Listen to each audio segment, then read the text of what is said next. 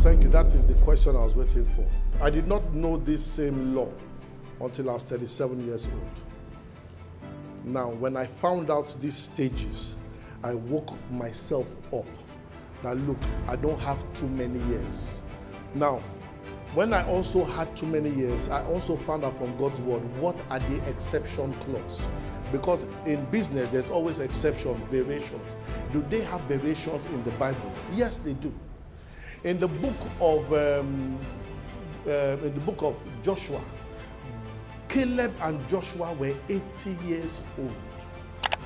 And Caleb said, I am still as strong as when I was 40. I can still take over this mountain. The ingredient you need is you need vision. Vision must be something that will burn you. A man with a vision is a madman until the vision comes to pass.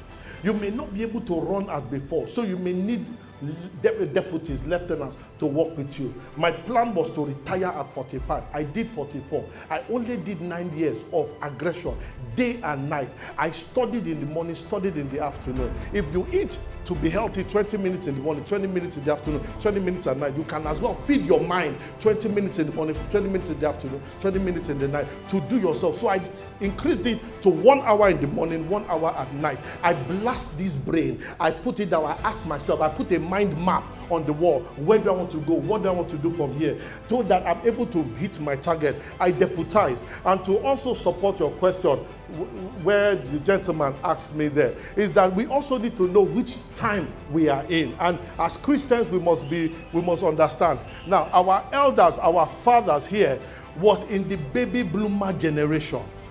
Now, in his own time, communication was done via TV and letter.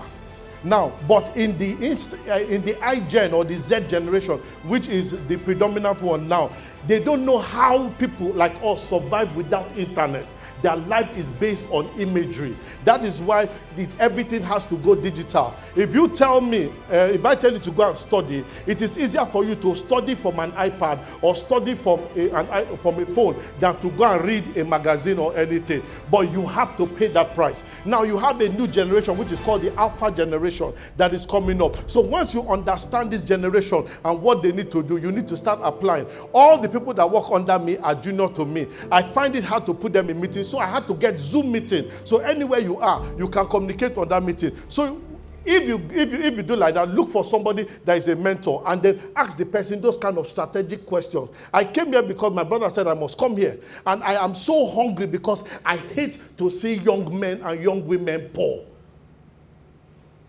I pour down my life and I need you, if you have the remaining 4 years, deal with yourself in the morning and in the night. And expect particular time 4 to 6 a.m. and 10 p.m. to 1 a.m. Those are very critical times where you can tamper with the way you think. Because everything that you hear goes to your conscious mind and then it settles in your subconscious mind. Your subconscious mind generates your habits. Your habit generates your actions. Your actions generate your results. If your results are bad, check your actions. If your actions are not the best, check your habits. If your habits are not, check what you are feeding yourself. So if you want to change your result, change what enters into you. So we'll take just 2 more questions. My name is Ifoma. Please, my contribution is that amongst us, there are some cases that are critical. Like, for instance, I'm a widow. I don't have a job. My children are not in school. I don't have money to eat. The other day I was crying at the back of the church. Mrs. John gave me 5,000 to send to my children. And my mom is sick, she can't walk, she has been calling me, come home and see me. And I don't have anything. So I want my kids to be treated. I don't know where to start. Bless God. Are you a member of this church? Yes, sir. How long have you been in this church? Which department are you in? They brought me from outreach. From outreach. So are you serving in any department? I do go for outreach. Okay. Do you have your team members here? Mr. Folabi. Where is Mr. Folabi? Pastor Folabi. Folabi? Who is the head of department? Pastor Shola. Shola, where are you? Okay, they've gone for outreach. Do you know her? Okay. I know our leaders. Okay. So the problem there is that, first of all, your case will not be a problem if you are somebody that is visible, because your relationships matter. Now, when you come here and you put this as an exceptional case like this, any of us can step in to help you and say, okay, sort it out. But in 1 month's time, what happens? In 1 month's time, will you be ready? You have said in front of me that you need help. Okay, I'll give you help. I'll make 100,000 to you. But that's no, please wait. Hold on, please. I'll make 100,000 to you. Will that solve your problem today? What about tomorrow? What about tomorrow? Now, this is where I want you to become responsible to yourself. Give me 2 Kings chapter 4. 2 Kings chapter 4. Please, 2 Kings chapter 4. Because anything that we do, we must go back to the word of God.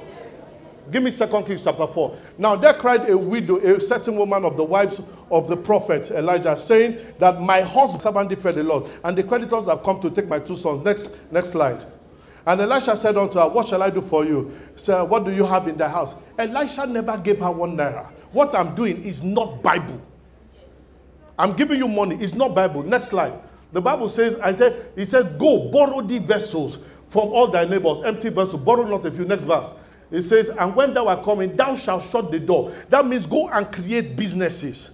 Create strategies there. Shut your song. Shut the door. Create strategies and pour it out. Then when thou art set and it's full. Next verse, please.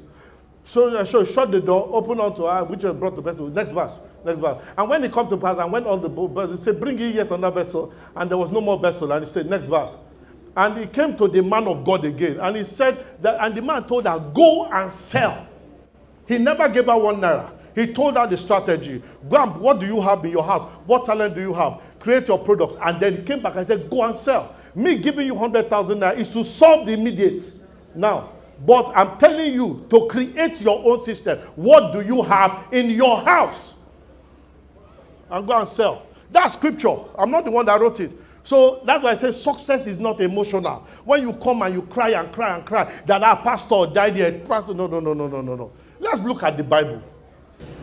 In a situation where you have an idea, yes, ma'am. Idea, you have everything, you've gone through the study, and you are prepared. Yes. For finance is the challenge. Okay. Now 2 things. You remember what I said in Genesis chapter 1 verse 26. Open it there. Genesis 1:26. Give me the amplified version. The Bible says, and God said, let us make man. God had a problem. He didn't do it alone. He called partners. You need to identify partners that can work with you. It's your responsibility. It's your responsibility. You need to decide. And then another thing you need to do is to compartmentalize issues. What do you want to do? What can you do without money? Now, I was working, when I started my company, Protection Plus Services, I started it. I said, okay, I needed an office. So I decided to co-locate with somebody. I was paying the person 80,000 naira a month. I didn't have the business. But I thought maybe because I needed an office to start the business. I didn't need an office. So, but I was paying 80,000 naira. I did not ask the man that how much was the rent. The rent was 600,000 naira. I didn't ask him. So that means if 600,000 naira is the rent he pays per year, that means a month is only 50,000 naira. He had 2 staff. He was paying them 10,000 naira. Add that together, that's 70,000 naira. NEPA bill, 5,000 naira. Then money for fuel, 5,000 naira. So I was paying the whole company. And I didn't understand money until you understand the money of your business. You have not started. So hold on, madam, please. I know where you're going to. So what did I do? I now said, okay, I will not bear that cost. So not bearing that cost, I had a staff. I thought I needed a secretary. So I was paying her 40,000 naira. I was paying 80,000. I was paying 40,000. I thought I needed a secretary. I didn't need a secretary. I closed down that office. I went to my house. I told my wife, can I start my company here? She said yes. So I initiated what they call from bedroom to boardroom. My bed was on the floor here. My boardroom was just 2 steps away. She allowed me to put a table there. I put my vision board. My target was 100 million. I put it there. I put it everywhere. So my target determined who I go to talk to. Now, when I put my target, I didn't have money, but I had friends. I looked for friends. Oh, but how can you connect me to this? How do you connect me to this? And someone said I can do my time security to broker. So I brokered a deal, and my commission was 2.25 million naira. I did not need finance. I needed contacts. But what I'll do is that, sir, yes, you see, I'll do something with you, sir. You give me 10 people in this church. I'll tie them to a project. I have a course which I call Penetrating Your Market. The value of that course is 1.05 million naira, which I do for certain high net worth people. But I'll do it for free for 10 serious people in this church. Then let's see if they will not learn certain things and succeed with themselves. because I'm going to beat their head to succeed. 30 days, and they do the assignment. Do we agree? Madam, I would like her to be there, because excuses are always the tools of the incompetent. They that use them are not wise. If you want, the only way to get out of trouble is to enter the trouble. How can you tell me you're a woman, you can't make money? You need to get hungry. It is because there is free food. Free food is the enemy of Africa. Because somebody, you have an opportunity to eat. If you did not have any food this afternoon, you'll find that money. You'll find that opportunity. And I'm not being sentimental here. I've turned to CEO. I'm not pastor anymore. I'm CEO now. I'm CEO.